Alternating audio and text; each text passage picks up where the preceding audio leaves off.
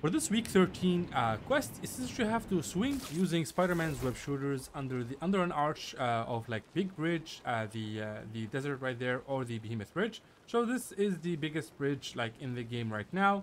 This is it right here. This should be called the Big Bridge or the Behemoth Bridge, whatever you want to call it. And basically you just have to come here, and there should be a Spider-Man mythic like around this bridge that you can always find. So this is the location right here. Just make your way to this bridge right over here. And there should be a Spider-Man mythic. I already have one because I already like grabbed one before I came here. There it is right there. So as you can see, there's the mythic. So just do that. There's the mythic. You just grab that and then you just simply swing. So we're just gonna do that, just like Spider-Man. And you need to swing under it, just like this. You can try it a couple of times if it doesn't work the first time.